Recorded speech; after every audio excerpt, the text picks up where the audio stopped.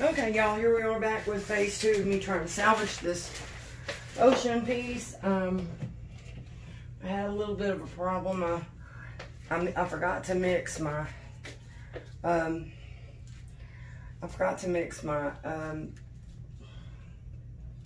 what you call it? My sand, close to the sand color. I always like to have a pretty like aquamarine color close to the sand, and I had forgotten to mix that, and so that, and I didn't have enough Prussian blue, and what else went wrong?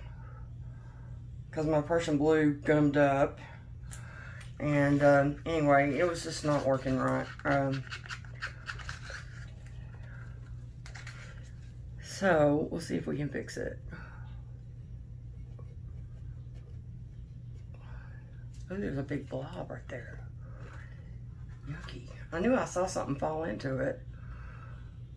I don't know where it came from. I get blobs like crazy. I don't ever know where they come from, and it's very troubling.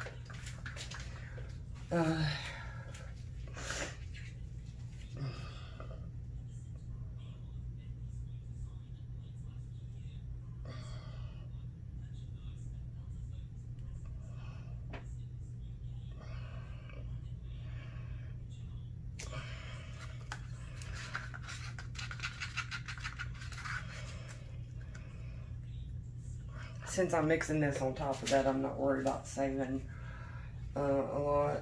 I don't know how this is going to work. I've never mixed resin on top of other resin that was still workable, or sort of workable, or whatever shape that resin is in. I usually wait for it to dry, and I may have to, I don't know, but I wanted to just go ahead and do it.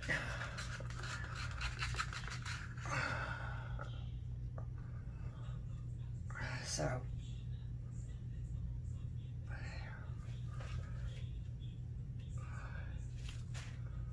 that's what I'm going to try to do. I don't want all that oozing off the sides like it's trying to.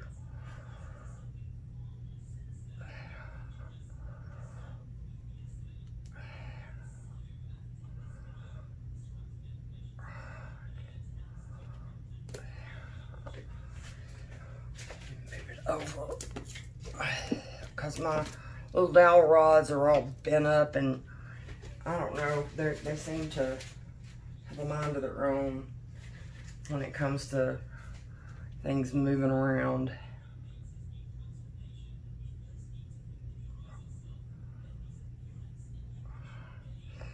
And this is that pretty, it's called Halo Blue. It's a Lumiere color, and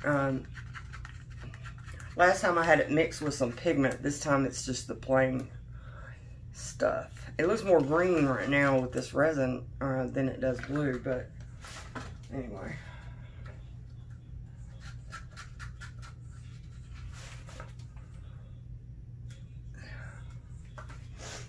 Alright, now my Prussian blue is good this time, thank goodness. Okay. So, I'm going to cover that up, first of all.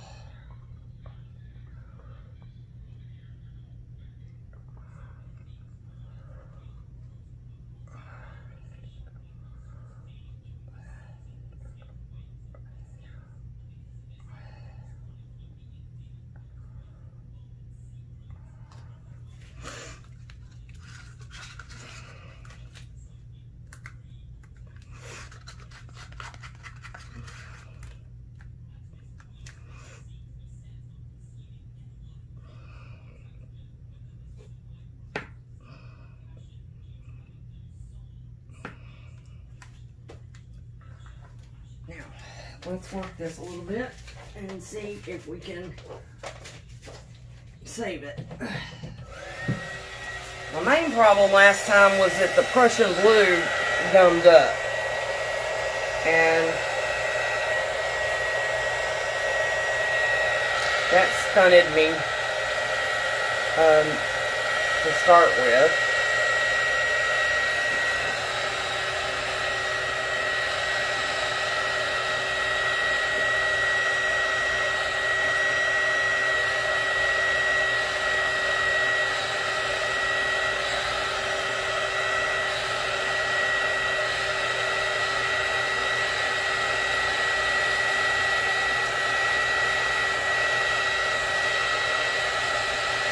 Well, it never fails that I get the end of my thing down in the resin.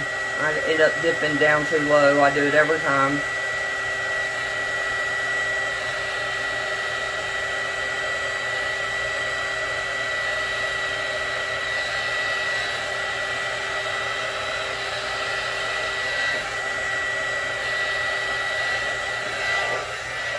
I hope this self-leveling, I think it'll take care of that difference in the,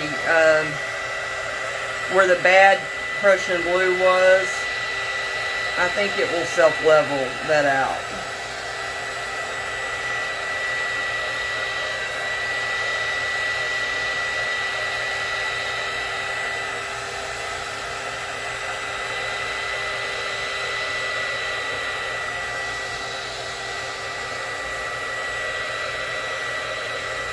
And I like to put a little dark blue in with my aquamarine just to make it look more natural, you know.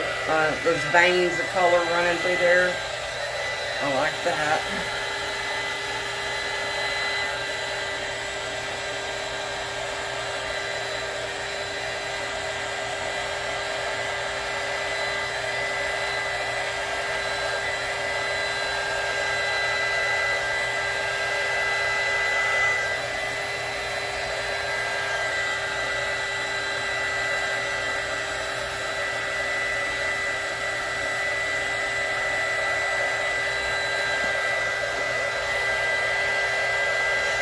It's all wanting to run off this side because my table is so freaking tilted.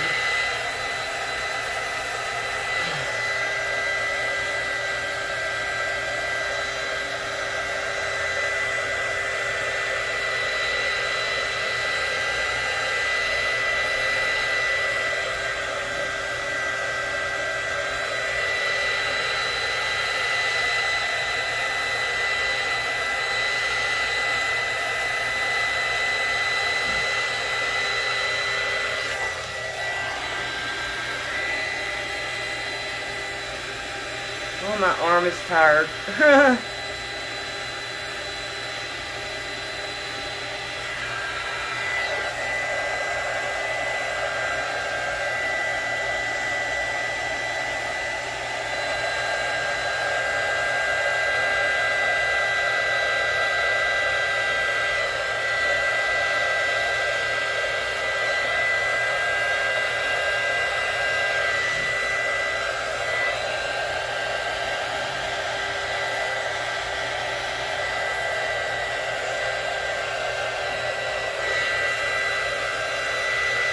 Well, I never do my ocean scenes to be, I mean, sometimes I do, but most of the time they're not exactly realistic. I mean, you know, there's probably not that much green. I don't know. Sometimes they don't look very realistic, but I don't care. As long as they're pretty.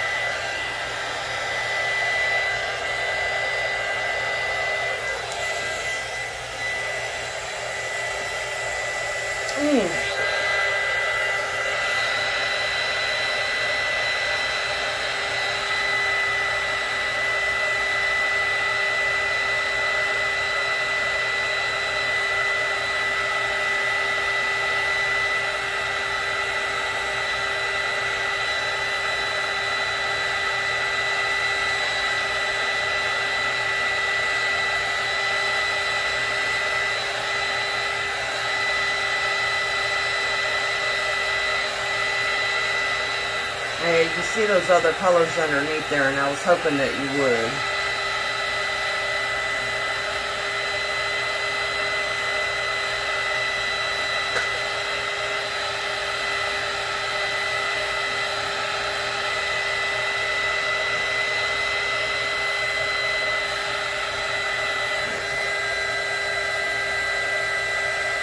I hope that's going to level out. If it doesn't, I'll have to put another coat.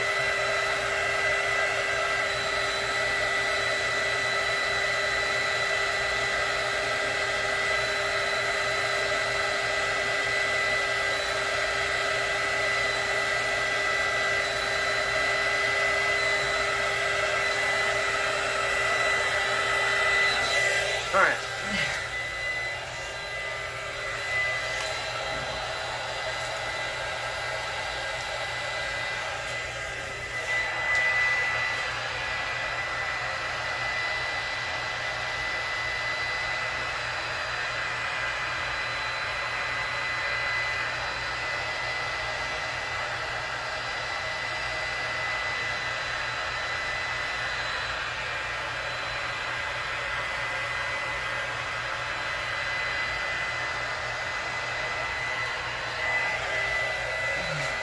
Now, the other thing that I like to do, if I can, if I have enough left over, it's not all gummy, is put a little bit of this clear right on the shoreline,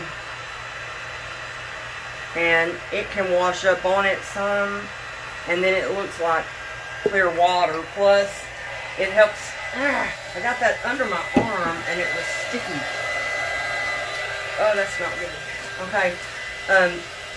In doing these waves, it's best to hit them with the torch. And then with this.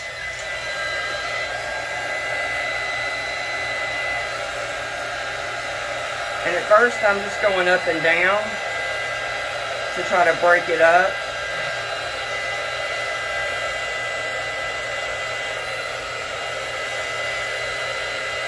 And then I'm going to turn it sideways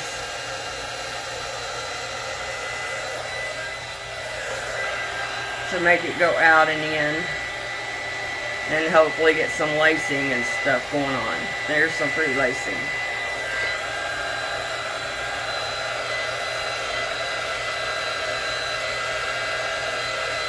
See how some of my white and my clear is going to rub up on the shore? That makes it look more realistic, I think.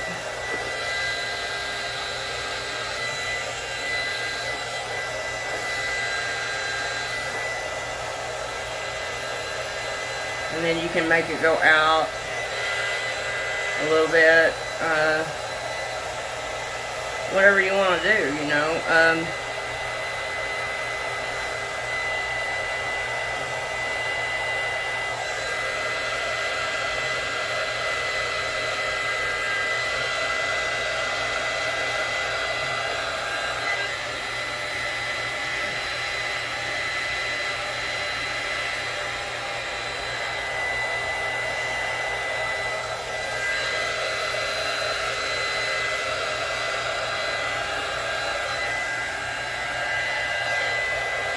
Okay, that looks pretty. I like that. Now I'm going to do another one out here.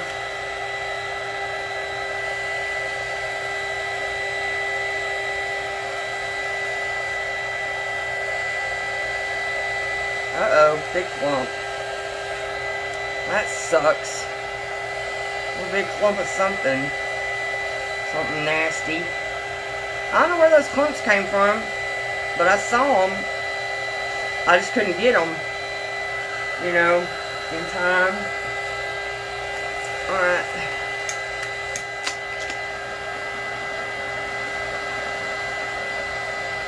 I think when you're making the waves, this is the best way to do it.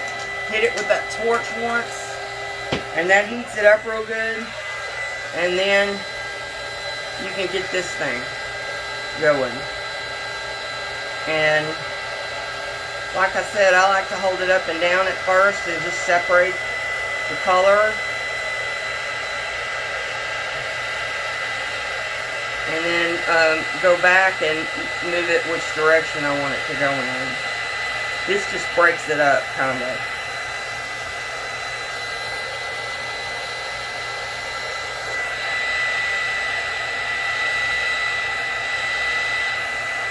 But see how it makes it nice, and it makes nice lacing and like cells form. I think it does that the best when you make your line first and then hit it with the torch and then hit it with this. It seems to work better as far as I know.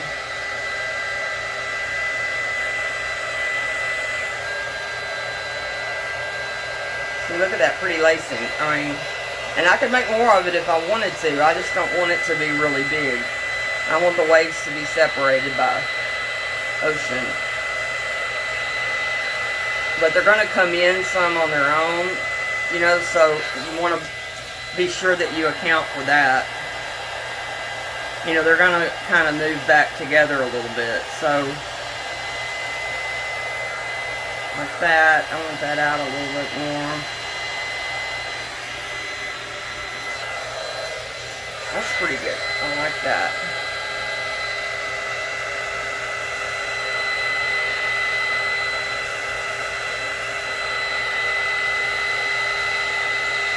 But they'll lace up really good. I mean, the more you fool with them, I think the better, you know, I mean, to a certain point. You don't want to overdo it. Alright, now,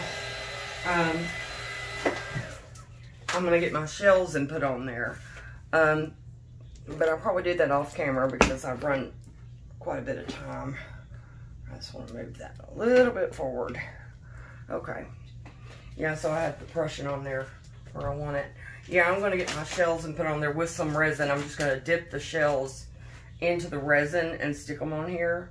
And if you get resin on your sand, if you can get it off right away, that's good. Otherwise, you can just sand it off, you know, when you get going. So, next time, I'll show you all the final piece. But I want to get you down close and let you see this up close. The next time you see it, it'll have the shells, and I like to put a little moss.